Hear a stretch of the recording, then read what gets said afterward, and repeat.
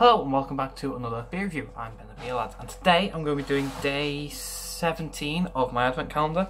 Today is, who's this? Wild Horse Brewing Co. and Rivington, and this one is called Peddling Squares, and it is a Baltic Porter at 6.5%. It says that all on the front, and then there's the percentage. Don't think I've had a Wild Horse before, so this is a new beer for me and the channel. I'm actually quite looking forward to it if Rivington's involved. I don't really think I've had a bad Rivington, or if I have, it was a long time ago and I don't really remember it. But I quite like Rivington, I think they're quite good. So I'm looking forward to this beer.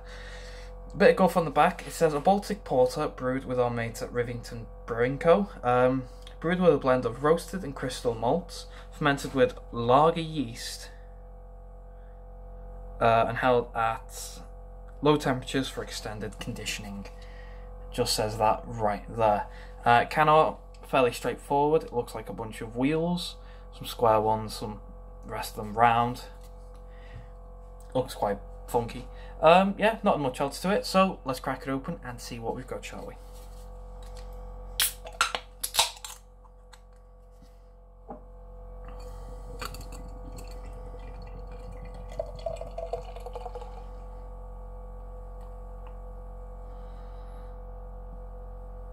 Right, there's the beer. Got a nice jet black beer. There's a nice bit of ruby red coming through the bottom there, as you can see. Looks quite nice. Lovely, compact, tanned head. Like I say, looks quite nice. Let's get a smell and see what we get, shall we?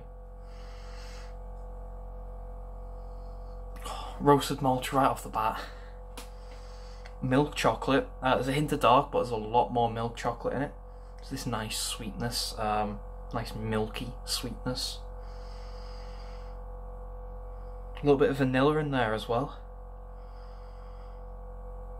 It smells really, really nice. It smells sweet, it smells milky. Yeah, let's get a mouthful of boiling carb.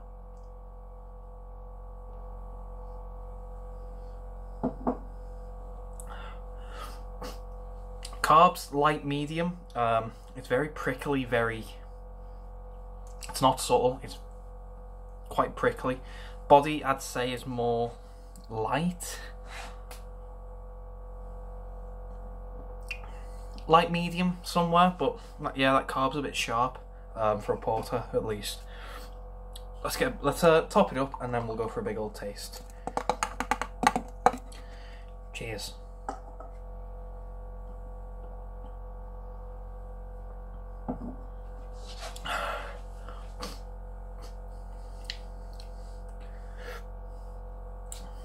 Let me try that again.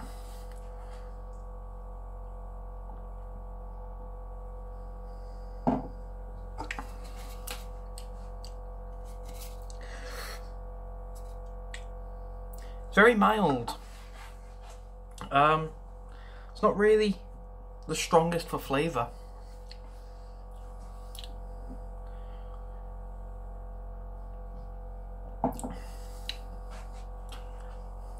Yeah, not really the strongest for flavour. It's got a bit of roasted malts to it, and that milk chocolate again. Aside from that, there's not really much else to this one.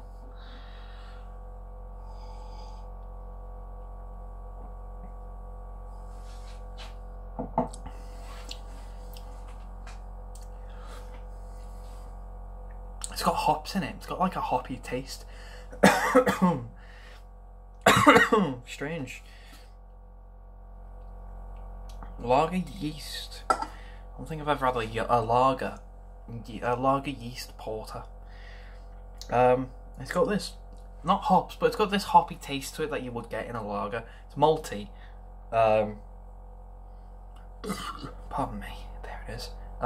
It's malty, mildly, and you've got this bit of,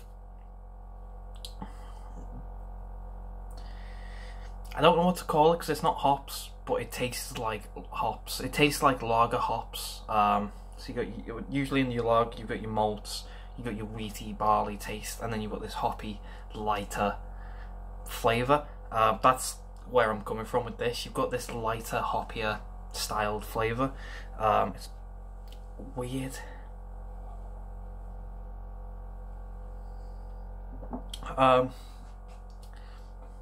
It's dark, it's slightly bitter. There's a nice little sweetness contrast to it with the milk chocolate. And then, yeah, you're just left with this lagery-ish taste. I'm not really sure what to think of. It's like I say, I don't really go mixing lagers and porters together to make a drink. It's not really what I do. I don't really know what to think of this. I quite enjoy beers that tend to push boundaries. I quite enjoy it. I think 9 times out of 10, it's like hats off to them. They did well, and tastes quite nice. This one, I'm not really sure where it fits. It's not bad enough that it's going to go down my sink, but I don't think I'm giving it a 10 anytime soon.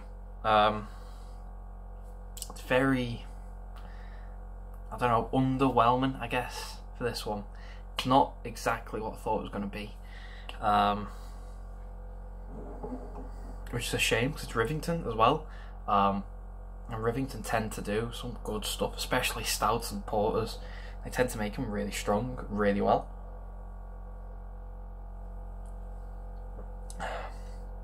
I don't know. Not sure with this one. I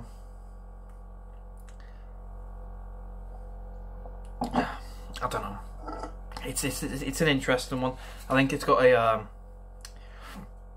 select taste to it. I don't think I really fit that select taste. So, I think with that, I'm going to go away and finish it because I've almost finished it. I've got a third left. I may as well. But I'm not really sure what I think of this one properly. So, Wild Horse and Rivington's Peddling Squares, a Baltic Porter at 6.5 out of 10. I'm going to give it another mouthful and then let you know.